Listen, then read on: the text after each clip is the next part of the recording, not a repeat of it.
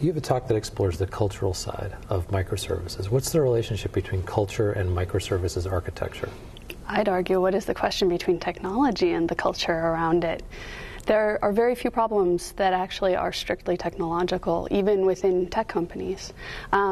The talk that I'm giving is about Conway's Law, which was postulated in 1968, which basically says that any code that is written by a group will have the communication structures of that group communicated and reflected in the code, and vice versa.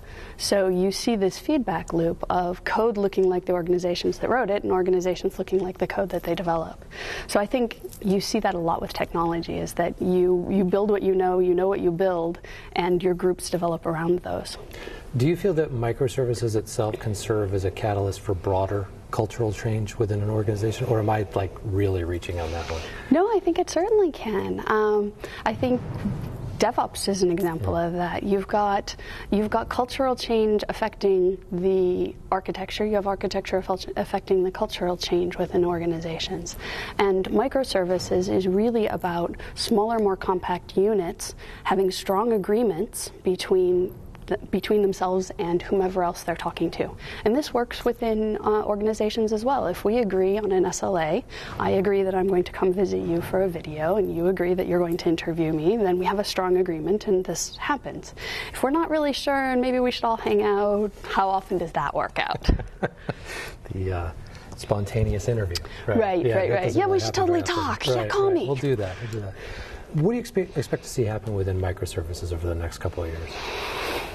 Well, microservices, for some value or another, has been around a very long time. I think right now the term microservices, as opposed to something that was very similar to the service-oriented architecture of the late 90s, I think the term is very exciting right now, and I think we're seeing a lot of play in it. I'm also program chair for OSCON, as you know, and we went from 0 talks with the word microservices in it last year to more than 30 proposed this year. So I think what we're seeing is buzzword bingo right now, but attention being paid to a very good architectural paradigm, and an architectural paradigm that allows us to move faster as technology commoditizes pieces of the business.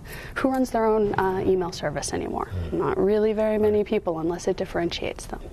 So we find a composable internet at this point.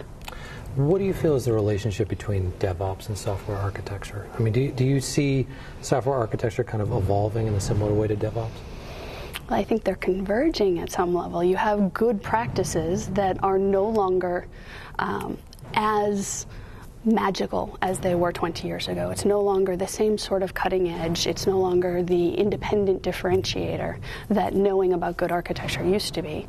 And so you'll be able to use repeatable patterns more often. And then once you're able to repeat things, you get into ideas like infrastructure as code or architecture as units. You get Docker containers, you get repeatable pieces that then become composable microservices, composable services that allow you to build bigger and better things by standing on the shoulders of giants at some level.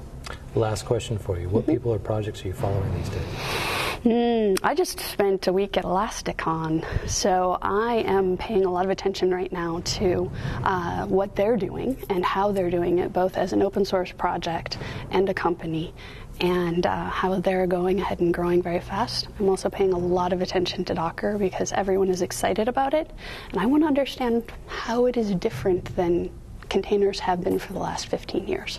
So I want to understand how it's going to change architecture, how it's going to change deployments, and how it's going to change change to an immutable infrastructure. More of the servers as cattle instead of servers as pets. Great. So looking forward to the broader picture of fungible assets, whereas we didn't used to think of them that way. Great. Well, thank you for being with us. You're welcome.